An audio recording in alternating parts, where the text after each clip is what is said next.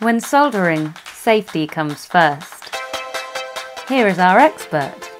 First, we're going to tie back any long hair. Beautiful.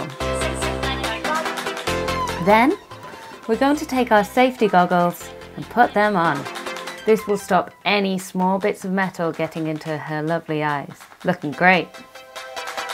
You can also get smaller glasses for smaller faces.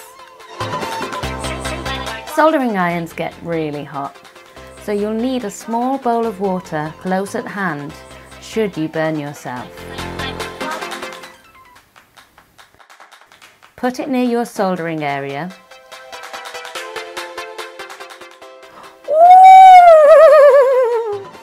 Oh no! Quickly get your water.